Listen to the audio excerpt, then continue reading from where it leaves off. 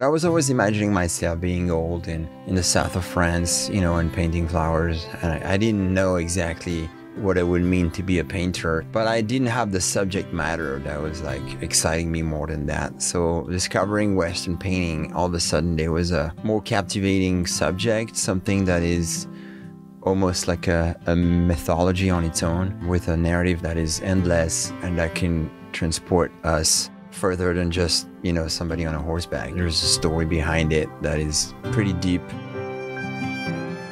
Yeah, I think everybody in the world, especially here, has a little cowboy in his heart, because it's a very romantic idea, to ride the range, on a horse and being in the element. And I realized like how important it is to actually experience that,